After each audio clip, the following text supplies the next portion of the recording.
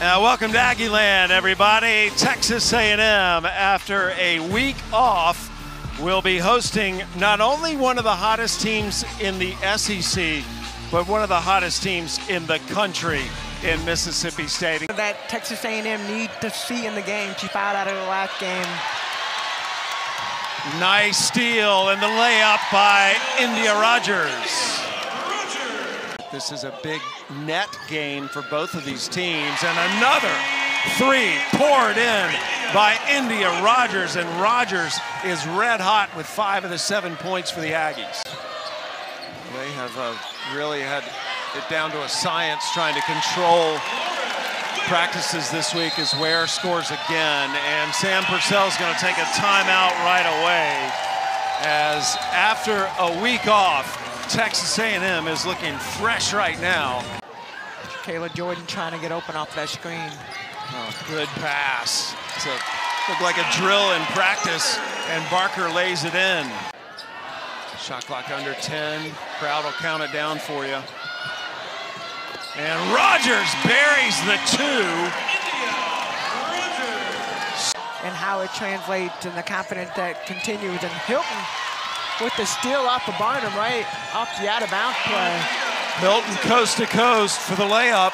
The third quarter, Rogers launches a 3 right away and knocks it down.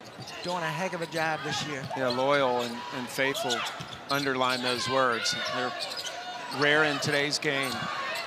Coulibaly, strong to the basket.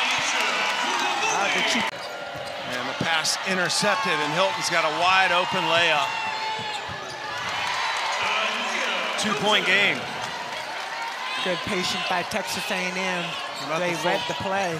Full court pressure, and Hilton, Jordan was trying to throw it off of her, but she grabbed the ball and laid it in. Carter turns it over. Rogers racing down the floor to Coulibaly. Touch pass over to Barker. Yeah, but this is a crew that does a lot of communicating with the players. And Rogers knocks down the 3 to try to start an Aggie run. Ware, cross court over to Jones. That's a 3-pointer. Good!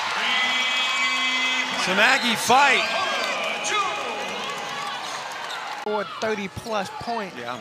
But on this team, she doesn't feel like she has to take the initiative to shoot every time. And Rogers steps back well behind the 3-point line and knocks it down.